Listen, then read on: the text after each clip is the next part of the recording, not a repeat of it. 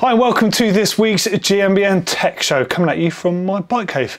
I've literally just unpacked the van, coming back from the Malverns Classic, where I saw loads of you out there and it was absolutely awesome. So coming up on this week's show, we've got some really cool bikes and tech, we've got loads of good retro stuff and also loads of good comments from last week's show. Let's get into the show. Okay, kicking off this week's show, I just wanted to talk to you a bit about the bike festival I've just come back from, the GT Malverns Classic. Now this is a bike festival for riders of all ages and all abilities. It really is an inclusive event and essentially it's far more in common, I'd say, with a festival than a bike event. It's obviously loads of bikes and stuff going on, but they've got a fun fair there for the kids with loads of free stuff. They had loads of great bands playing, they had DJs playing. I was lucky enough to be invited and I played myself there. And there was just loads of great stuff going on. You didn't even need to ride a bike to have a good time there. As we saw, lots of people were going along to sort of cheer on their mates that were racing for the first time. And, you know, they had like their own entourage that were there just hanging out. So festival vibes were strong. I'm just going to throw up on screen actually a bunch of shots I think really encapsulate the weekend through my eyes on my camera. Enjoy.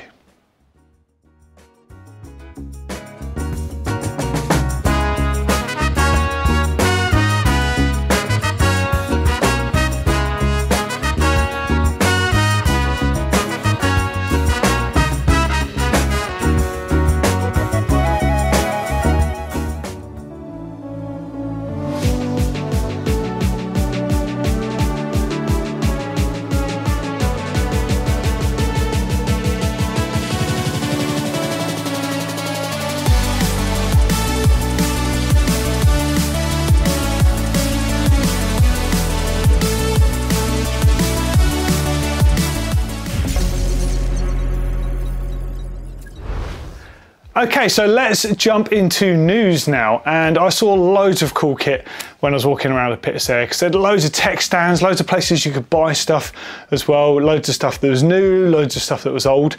So we've got a couple of videos coming up on tech. We've got the first one coming at the weekend, which is all about the cool tech that I found. So I'm not going to spoil that video for you, and nor am I going to spoil the retro content, because I found some really good stuff, including some 2000s downhill bikes that were just absolutely amazing. So look out for that one coming up on the channel. But firstly, I want to talk to you about Tora Cycles.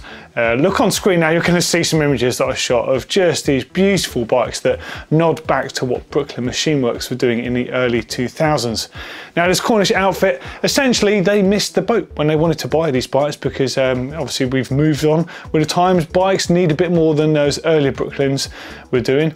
So they've decided to essentially have a nod back to the past and replicate them with modern geometry and features. So there's three sizes available: medium, large and extra large. Medium and larges have 27.5-inch wheel, whereas the extra large has a 29-inch wheel up on the front.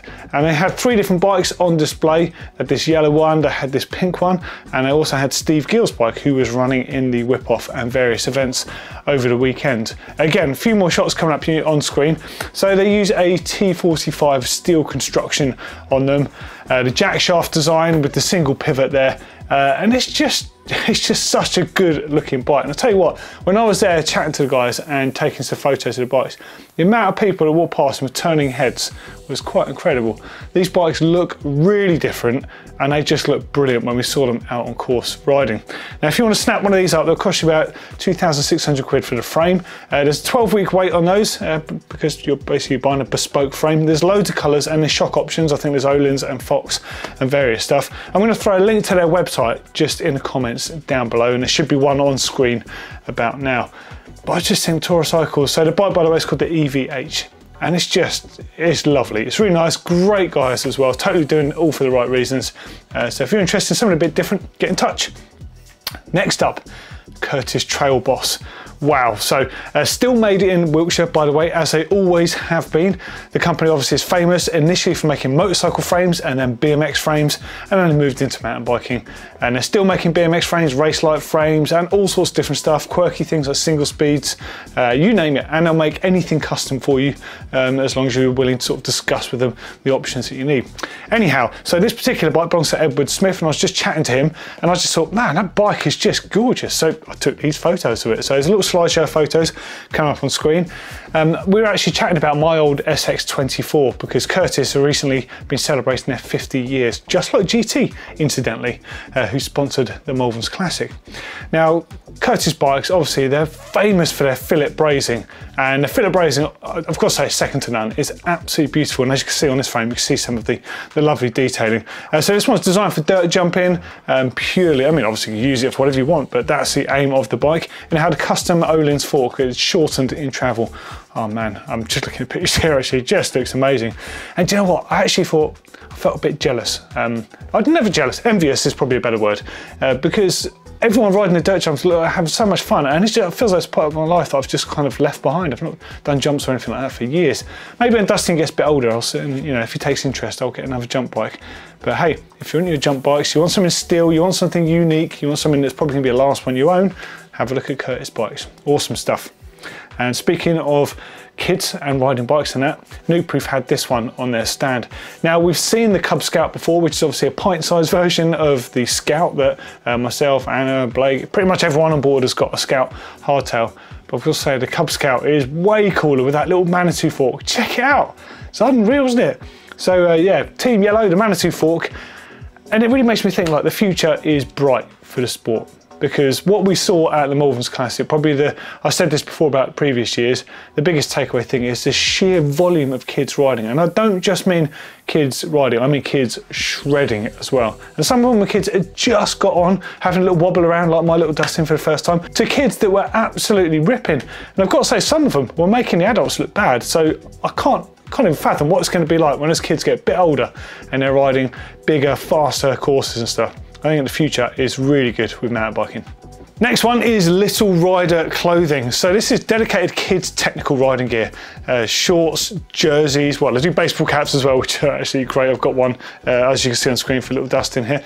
But they also do riding gloves. And as far as I've seen, they're like the smallest riding gloves you seem to be able to get anywhere. And they are proper miniature versions of what we would use when we're riding. So if your kid is looking for some technical gear, or more to the point, you want to put your kid in some really good, appropriate gear for riding in, the shorts, for all the parents out there, these things are amazing. They're bomb-proof. Dustin's going to be wearing his set of shorts just for knocking about in because he wears stuff out.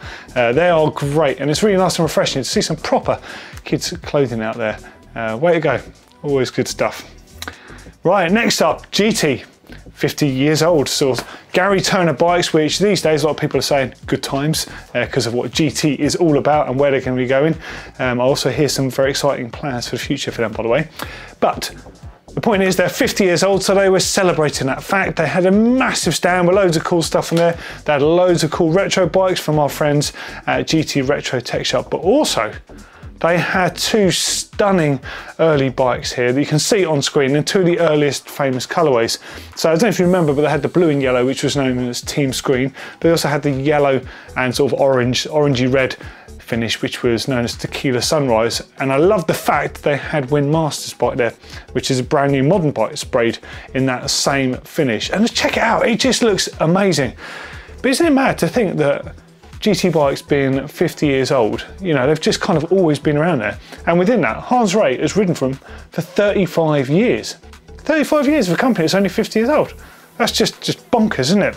They also have this amazing artwork. In fact, I've got it here because they gave me a print, which is by the very talented A.D. Gilbert. Now, this is absolutely amazing. I'm going to do some proper shots of this on screen, but check it out. And so many people and the greats feature in there. You can see Hans Ray in there, you can see Gary Turner in there, I think Clive Gosling's in there somewhere as well. They're all in there. Super cool stuff. A.D. Gilbert is an amazing illustrator. We're going to throw an Instagram handle of his on screen right now because his stuff is just so cool. So I look forward to getting that one framed and getting up on the wall somewhere. More vintage stuff.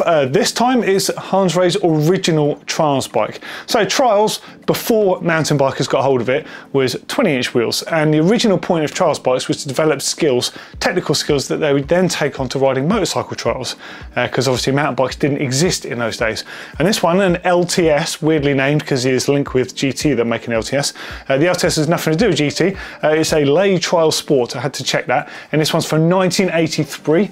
Hans used this in the European Cup on it, and he won the German Championship on it. It's got the original number plates on there, it's got the original Pirelli tyres, the frame is cracked and been re-welded, and it's got that drum brake on the front. But I just love the fact it's still rideable, and you know, like a lot of people at the moment, Hans was really happy to sort of restore it as close as possible to how it was. Obviously, it would have been minus the crack once upon a time.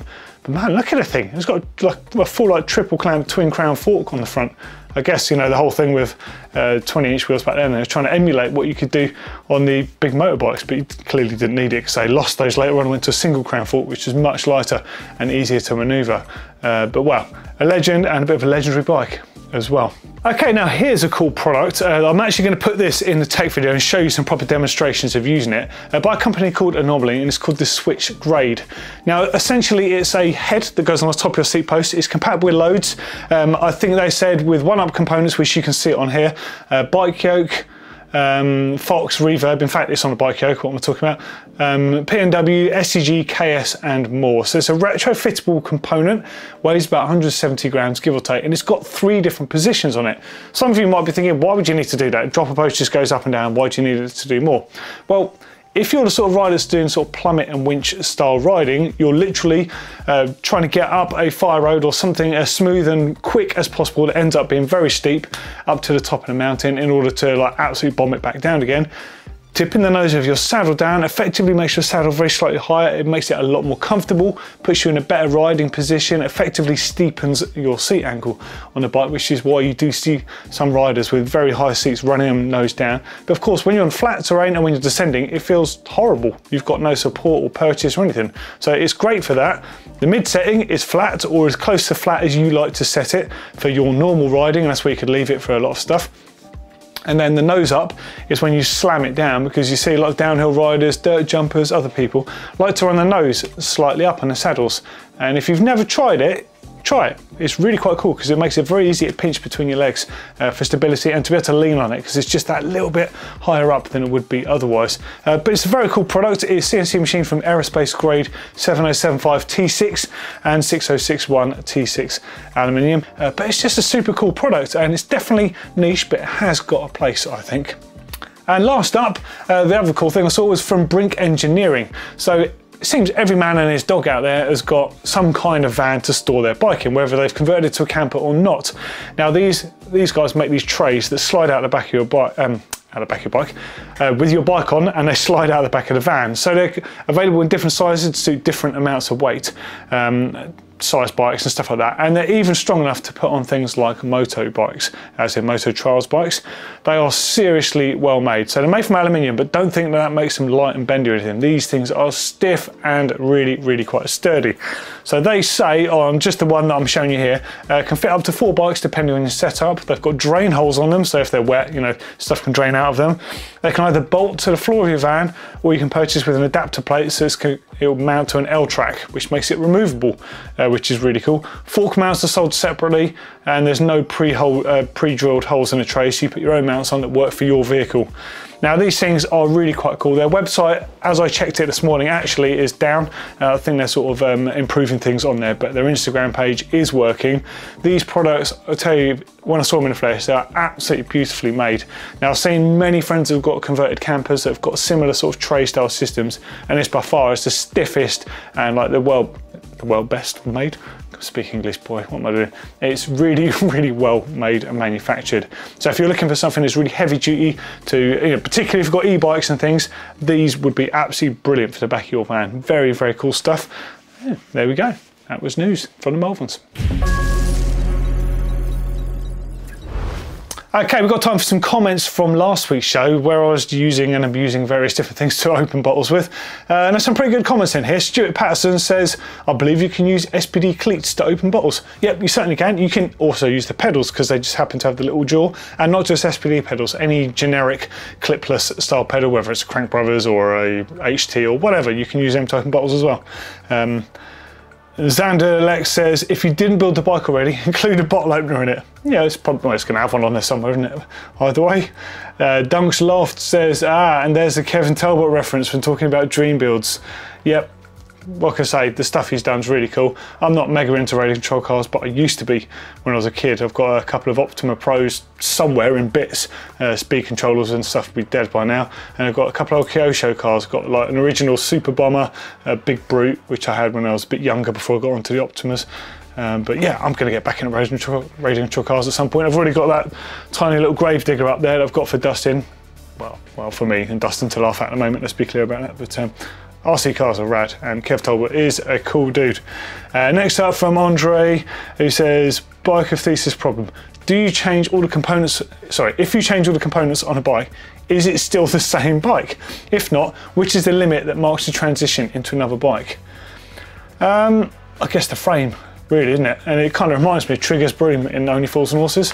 If anyone's seen that, you know, as soon as you change the frame out, it's obviously another bike. And Trigger's broom's had a new head and a new shaft many times, and yeah, it's still the same broom somehow. Rupert Wen, hey Rupert, good to see you at the event. Never spotted the pad spacer bottle openers. I thought SRAM's best invention was cage lock. How wrong I was. Yeah, hiding in plain sight the whole time. Yeah, very cool.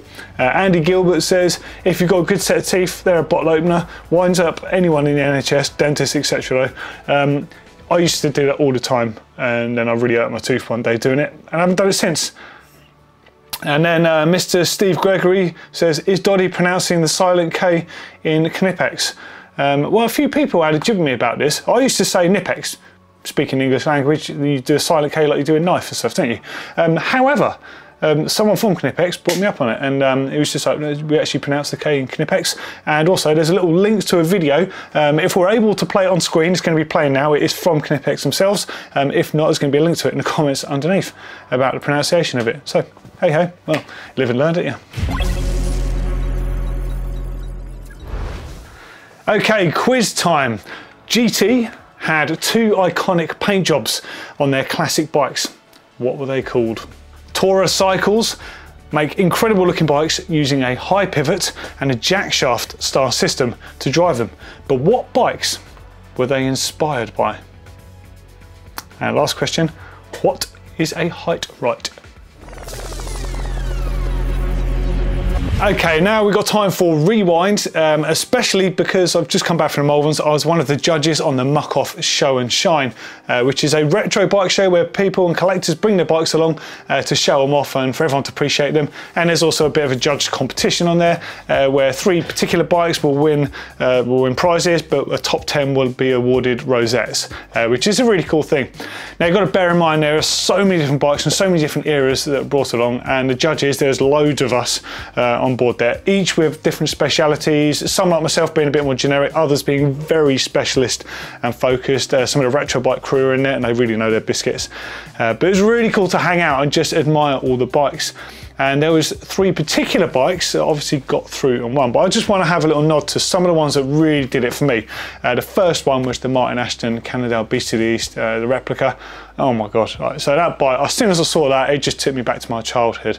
The whole build, as far as I could see on it, was just absolutely as Martin used to ride it. I'm going to show this one to Martin actually tomorrow. I'm going to be filming a dirt shed with him and talking a bit about some of the old stuff like this. But that bike was absolutely stunning, and it really gave me a massive dose of nostalgia, which really, that's kind of what the point of the Retro Show and Shine is to take you back and remind you of some cool stuff that happened once upon a time. But beautiful bike, by the way, that one. And I actually voted that one should have been in the top 3, but hey, it was a big board of us talking about stuff. And also actually the Pashley that was next door to it, equally for the same reasons, but not quite as influential for me. No doubt Ed Tung, when he was riding those bikes, was just unbelievable on them, like the stuff he could do, but Martin was the real deal for me. And I still feel the same, you know, I feel like it's a pleasure to work with the man. The Fisher RS1 had to be in there for me.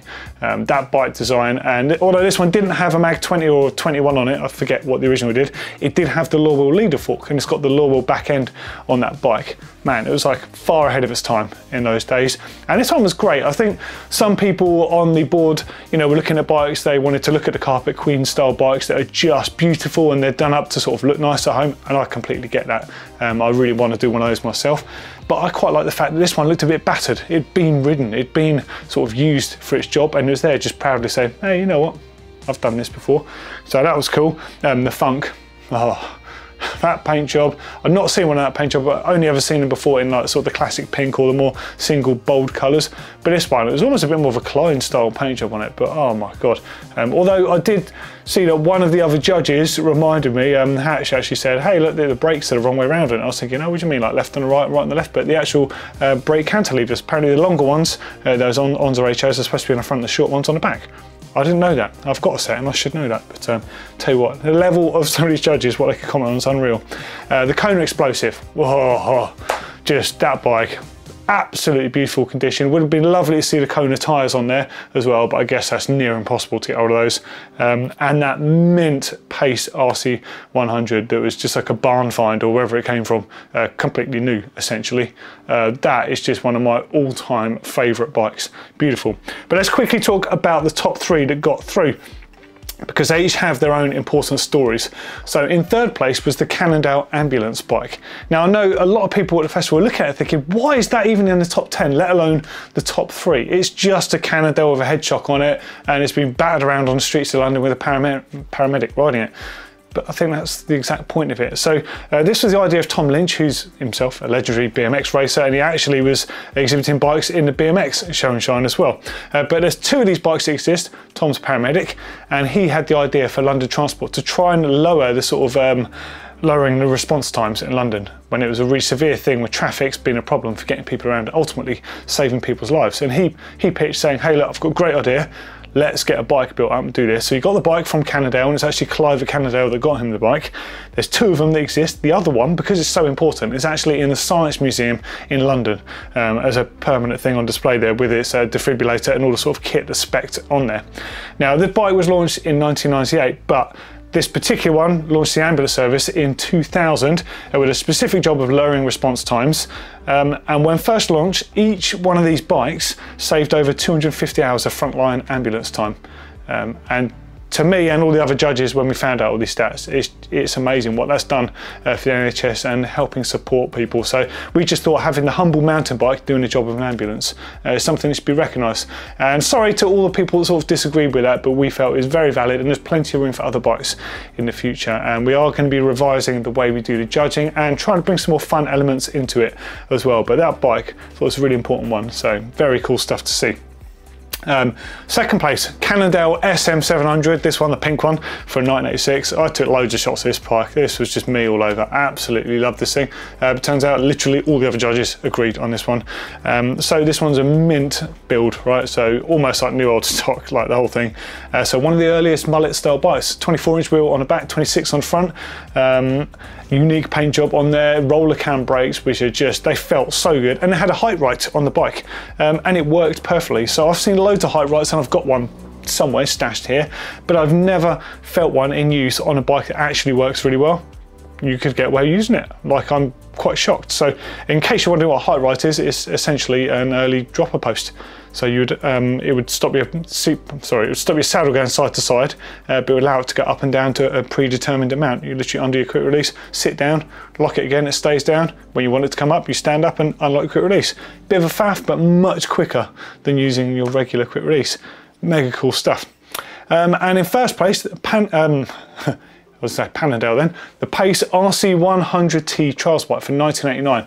Now this I'd never seen before, and actually I thought, oh, someone's painted a Pace bike yellow and turned it into a Trials bike, but actually this is a legit one-off bike. So it was built by Duncan from Pace with some tubes that had been damaged. They'd essentially fallen off a stack of tubes. So he cut them down, those damaged ones, was like, that's enough to make myself a trials bike. So did a side project, built myself a trials bike, never got to ride it, it got stolen. And 8 or 9 years ago, it surfaced on a German eBay site, and a lot of the collectors were like, nah, it's not legit, like someone's just bodged this together, it's not like one of the real ones. Because they obviously made trials bikes much later down the line. Chris Ackwick used to ride them at one point. But it's been validated, it is the real deal. And the fork on there is the first fork that Pace made as well, which is a very cool story, because ultimately that's what made them make forks. Got grease ports on there, 24-inch wheels with Comp 3 tyres on there, which was really cool to see. And I know there were some BMX guys looking at those tyres thinking, they look pretty good, I'd like to buy them for my rebuild.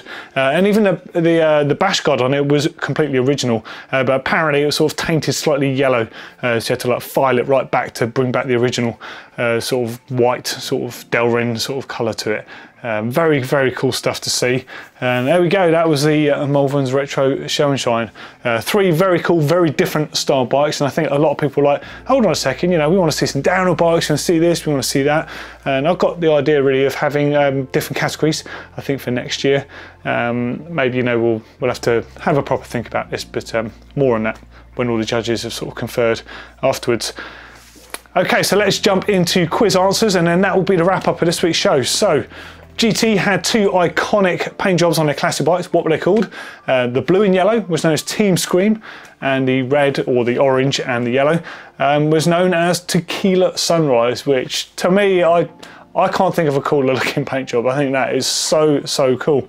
Next up, Tora Cycles make incredible looking bikes with a high single pivot and a jack shaft system to drive them. What bikes were they inspired by? Yeah, Brooklyn Machine Works. BMW, not the Bavarian Motorworks you're thinking of, Brooklyn Machine Works, which still have got to be one of the coolest companies to dabble in bikes, I reckon. I'd love to know what you think. If you've heard of them, or if you've got one, please show it to us. I would love to see a BMW again. And what is a height right? If you're listening right, you'd have found out it's the original dropper post. Long before we had telescopic posts, we had this simple invention that you can see in this photo. You might be wondering what it even is, but it keeps your saddle in line. You undo a quick release, sit on it, and when you undo your quick release for it to go back up again, the sprung operation pulls your saddle back up. And there we go. That is the end of this week's show. I've still got loads of unpacking to do. In fact, just one last thing before we go. I've got a bike here. I'm going to wheel it outside and take some shots of it in a minute. Now, this was actually, I had a little moment. Went to see the guys over at Retro Bike who they're all super cool. I class them all as my friends now. And they knew that my first mountain bike was a Muddy Fox Courier Mega. I had it at the Malverns in 1991 when I was there for the first time riding. And one of the guys at Retro Bike found one at a car boot sale, essentially, for a tenner, and he bought it for me. So I took it home with me, and it's amazing. It felt really weird to see it again. It took me straight back to my riding as a kid, and by no means was it a particularly good bike. It was just an entry-level to mid-range bike. I'm going to do it up from memory as much as I could to get it back to how I used to have it. So didn't need too much stuff because I was only a kid, used to upgrade bits and pieces on there. And I'm going to show it off to you in a few days, but here's a couple of shots of it as it is now. And I'm absolutely stoked of it. So thank you so much to all the retro community, because you're all amazing, as are every one of you that watch this show every week. Don't forget to subscribe if you've not already done so, and give us a bit of love on the shop. We've got loads of cool gear. There's always new stuff dropping.